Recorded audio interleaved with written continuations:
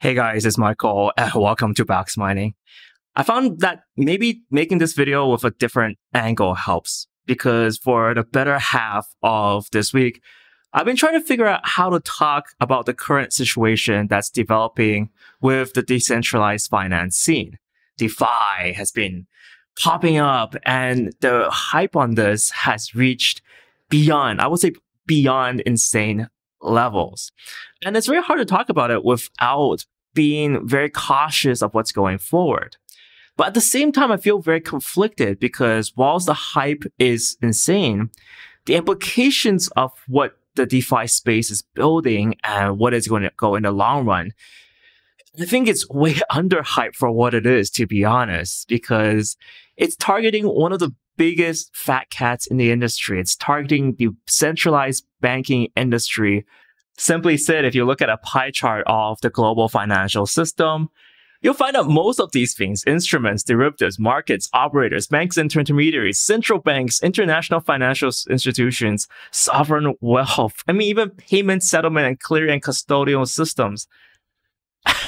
A large portion of that can be directly replaced with what is decentralized. It can cut out those middlemen, those central banks with their expensive licenses, their monopolies on this current financial scene, and immediately remove that and gain the benefits of a more open, decentralized, and transparent market.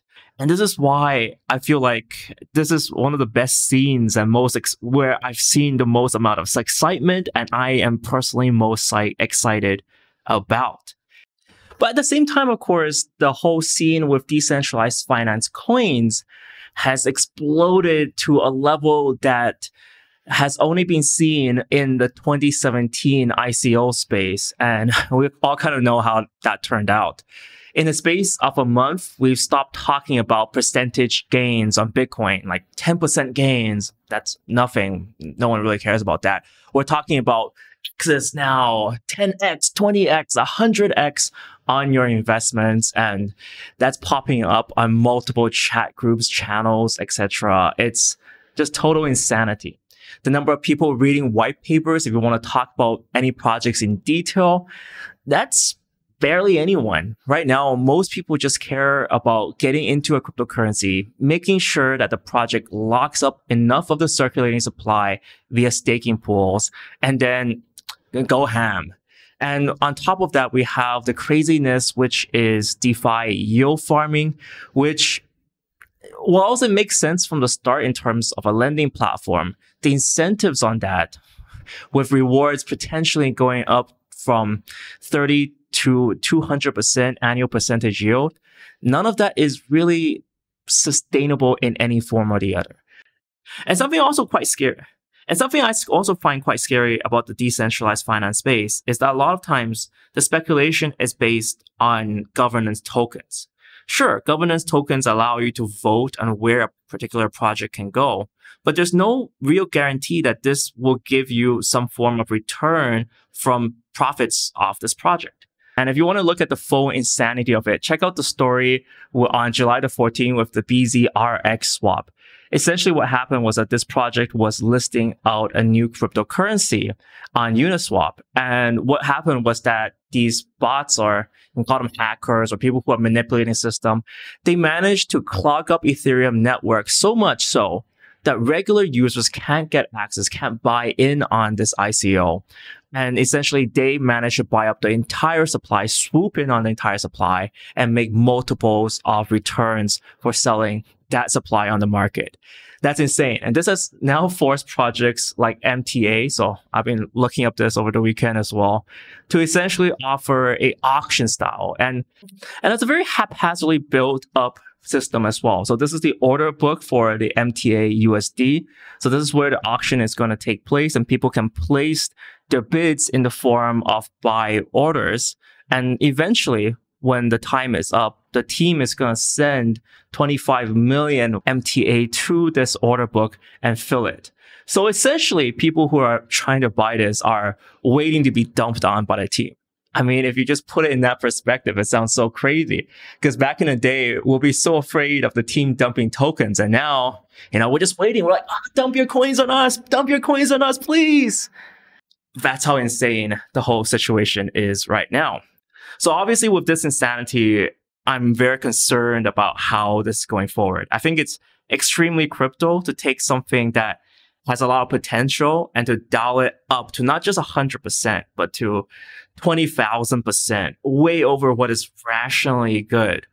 So have we learned anything from 2017? I think community and greed and emotion-wise, nope, none of that. And in many senses, this is why I'm making this video, to make sure that we set the tone or on the understanding for this. And in many senses, I think it's kind of almost common knowledge at this point that this is not sustainable and this will not end well. There will be a time when, just like musical chairs, everyone's dancing, but when everyone needs to sit down, people are going to panic and not everyone's going to be left with a chair. Some people might end up losing 90% or plus of their value, just like what happened in 2017. Now, this might be deemed as FUD. So someone might say, oh man, box mining just flooding the entire DeFi space. What are you doing? Why are you even here? Just get out. Just please, get out. But actually, knowing this, I think the best analogy for my mentality going forward here is that it's very similar to, say, the dot-com boom. I think most people investing at that time would have acknowledged that the dot-com boom was too crazy. I mean, pets.com was getting these insane evaluations on little more than a website and very little business. But at the same time, I feel like I don't want to miss out. I mean, if I was given the opportunity, I was a little bit too young back then to be part of the dot-com boom and the dot-com era. I mean, it's life-changing. Everything right now we use is online. I mean, in fact, you're seeing this video online and it's completely changed the world as it is. And I see the exact same thing with decentralized finance. Would I want to miss out on this? Hell no. Hell no. Of course not. There's no reason at all to miss out on whatever is going on here. And this is where you need to be strategic and rational and following your own strategy here. It's something that we've been saying a lot on this channel because at the end of the day, it's all your own decision and no one can really guide you here. I think there's no set guideline that will guarantee profit. Anyone saying that is definitely a scammer. But for me personally, not financial advice, of course, I've delegated a small part of my trading fund to go into DeFi projects and to investigate what's going on. I've been spending numerous hours at night looking at what is developing, what's new, and what can be used. And honestly, what can be used already is astonishing. Just take for a simple fact, something simple like Uniswap with an automated market-making engine. It's very, very quickly replacing centralized exchanges as the default launchpad of choice for new projects. And centralized exchanges have already responded. They drastically lowered their costs for listing new projects on their platform, and they've already felt the heat already. So I definitely see this going on, not just with centralized exchanges in crypto, but more importantly, with the whole centralized finance system as a whole. HSBC, Wells Fargo, JP Morgan Chase, these guys better watch out. What we can do in decentralized finance can replace 80 to 90% of their entire business, their billion-dollar business. I mean, if you just look at it today, we have what? Compound with a huge ass lending, have Balancer with automated market making and liquidity pool. Same with Uniswap, with TrustSwap providing huge amounts of time payments and ability to swap coins from different chains around the world. And this is just the beginning. And on top of this, with oracles like Chainlink coming in, smart contracts are only going to get smarter. They're going to get real information like who wins an election, who owns property. I mean, what can we do tomorrow? What can we do in the next 5 years in this space? I'm just astonished. I think there is like absolutely no doubt in my mind that I want to do more research. It's actually encouraging for me. And that's just saying the least. So how do we end this video then in that case? And my conclusion here is that there's definitely should be a warning given out to how much hype there is. It's way beyond hyped at this current point. And that's not always going to end well. And in fact, we saw with 2017, it did not end well for some projects. And that is my mentality. That's the risk I assume going into the space. Am I staying far away? Am I going to hide in a corner and say, this is all a scam? Oh my God. I think that is both foolish and stupid. It's almost like Peter Schiff saying Bitcoin's going to go to zero. It's not. It hasn't. And in fact, you've been pretty plain wrong, buddy. So at this point, I feel like I'm going into DeFi knowing the risks. And I think that's the core here. You must know what you're getting yourself into. There is a lot of hype. There's also no real way of calculating what a governance token should be, especially if the governance aspects of the criteria and what they can do can change over time. I'm pretty willing to know that and go into it. And I think that's the current state of thought I'm in. And I've adjusted my allocations of how much to invest, my portfolio allocation for that. And this is something that everyone must, not financial advice, must do them yourself personally. You must understand the risk. And there might be even more risks in that. So go research that. So that's my take from it. I'm definitely not going to hide in a corner and try to say everything's a scam. I think that's too much Peter Schiff for me.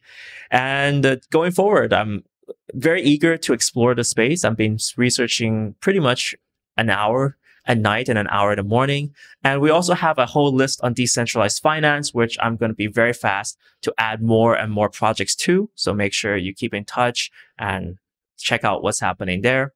And lastly, of course, we have a giveaway these few weeks. So every week I'm going to give away an item. This week it is the Trezor. So to take part of this giveaway, all you have to do is click the subscribe button down below, click the notification bell, and then when new videos do come up, type the hashtag notification squad in the comments and you'll have a chance to win one of these. So make sure you do that. We've already given away a ledger. So keep in touch. We'll do the draw on next Monday and I can hope you can catch me on that stream. I'll put that stream information right over here.